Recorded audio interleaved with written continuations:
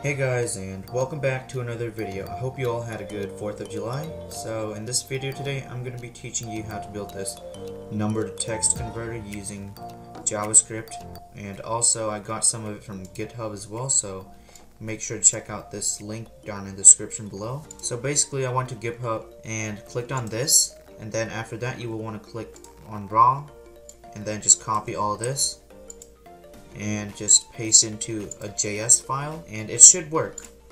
So basically what this project is doing is that it's converting whatever number we type into the input into text. So let's say I try typing in 100 and then I hit convert.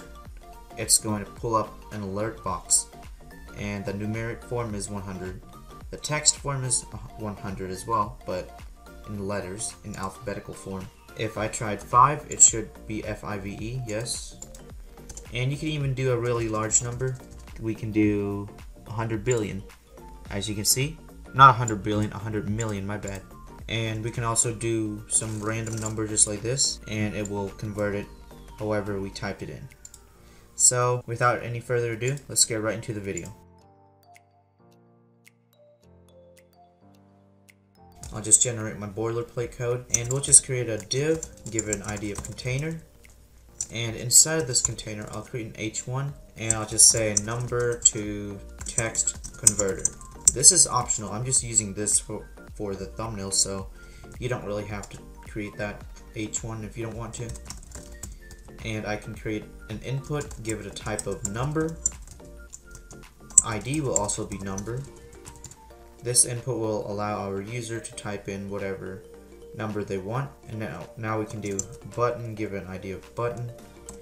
We'll just say convert. Now we can go create a script tag and embed this number to Word.js file into our HTML by doing script source equals number to Word.js, and that is all we need. Now we can go into another script tag and bring in our button by creating a variable and then giving it an event listener for clicks, so whenever we click on it, it will run this arrow function. I prefer to use the arrow function versus the traditional function because it's less code, because you don't have to type the function keyword. So we can create another variable called input, so we're going to grab whatever content the user typed into the input. So we're going to do var input equals this right here, and make sure it ends in .value so it will grab the value of the input. And all we want to do is just do alert numeric colon, and notice how I use template literal strings, which will allow us to use variables within this set of quotes by typing the syntax right here. Money sign, then a pair of curly braces, and then the name of the variable or the parameter. In this case, it's just a variable. So we'll pass in input, and then we'll type these two pipe symbols, and we can do text colon and use that syntax again, and we'll do number to words dot to words.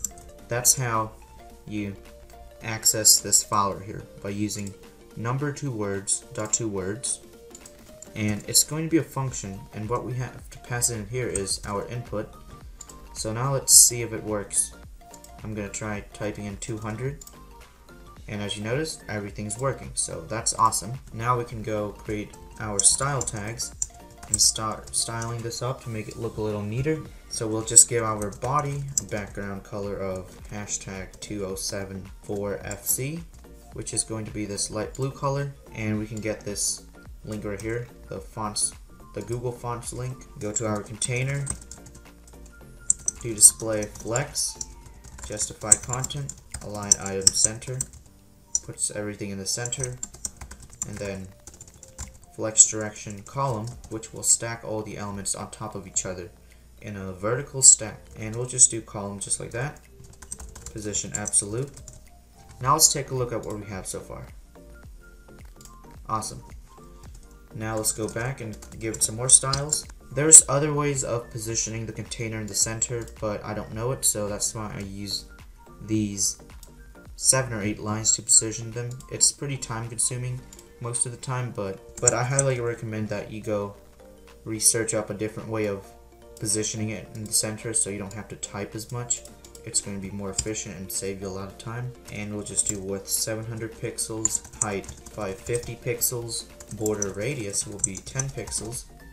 So now the corners are going to be rounded off by 10 pixels.